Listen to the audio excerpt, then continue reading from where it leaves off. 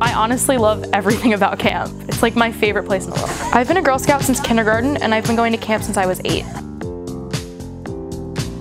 I was definitely nervous my first year, but after the first couple days I met some great people and then it wasn't as scary.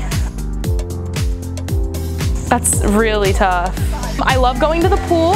I love archery. I love meal times. G.I. Joe is such a good cook. And I love the slip and slide too, that's really fun. I'd never done the giant swing before. I'm not usually a fan of heights, but I tried that at camp and I loved it. I love meeting new friends. The people that I met at camp this year, I still talk to like every day.